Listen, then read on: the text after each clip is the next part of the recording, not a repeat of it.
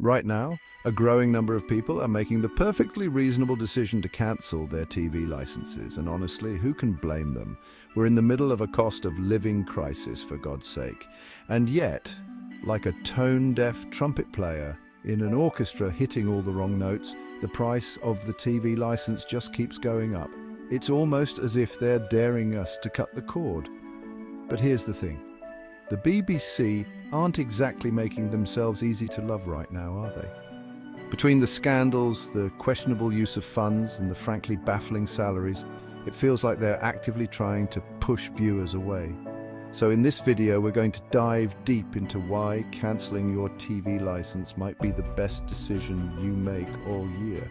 Because you deserve to enjoy your favorite shows without funding a system that seems determined to take the piss. Now, before you accuse me of being anti-BBC, let's be clear, I love good television, and the BBC has given us some absolute gems over the years. Planet Earth, Fleabag, Sherlock, that one with the hot priest. You get the picture. But even I have to admit, things have gotten a bit messy. Take the recent Hugh Edwards scandal, for example. This wasn't just some minor indiscretion, this was serious misconduct.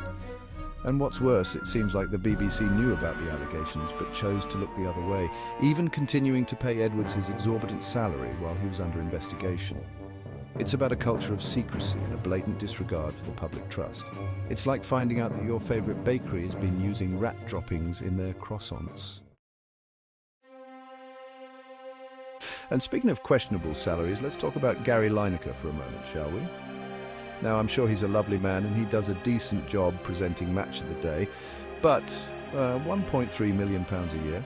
For that kind of money, I'd expect him to personally deliver me my TV license fee refund every year with a handwritten apology note from Hugh Edwards himself.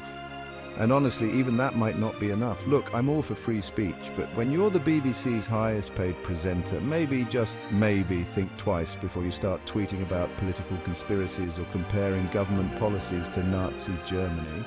It's not a good look, Gary. It just doesn't sit right, does it? Chapter 3. The BBC's billion-dollar shell game. Now, you might be thinking, okay, Lee, but the BBC does make some great shows, and besides, they need that TV license money to survive, right? Well, that's where things get really interesting, because the BBC isn't just a public service broadcaster, it's also a massive, sprawling corporation with its fingers in a lot of pies. We're talking about subsidiaries like BBC Studios, BBC Productions, UK TV, BritBox. The list goes on and on. These companies produce and distribute content globally, generating billions of pounds in revenue each year, so they're essentially using our TV license money to fund these commercial ventures, then selling us the content they produce at a profit. Chapter 4. The government's role, a comedy of errors.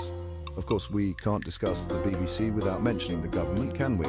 Those lovable scamps in Westminster have the power to change the BBC's funding model, and with the current charter set to expire soon, the pressure is on. There's talk of a new media tax, which, let's be honest, sounds about as appealing as a root canal without anesthesia. But hey, at least it would be a step away from the archaic TV license system, right? Chapter 5. Cancelling your license. It's easier than you think, so after all that, you've decided to take the plunge and cancel your TV license.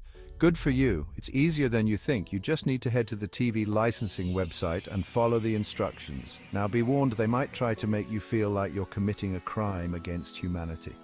But don't panic. As long as you're not watching live TV or using BBC iPlayer, you're in the clear. Think of it this way. You're not cancelling your TV license, you're simply opting out of a system that no longer serves you. Outro, take back control of your TV. Look, at the end of the day, the decision of whether or not to pay the TV license is a personal one.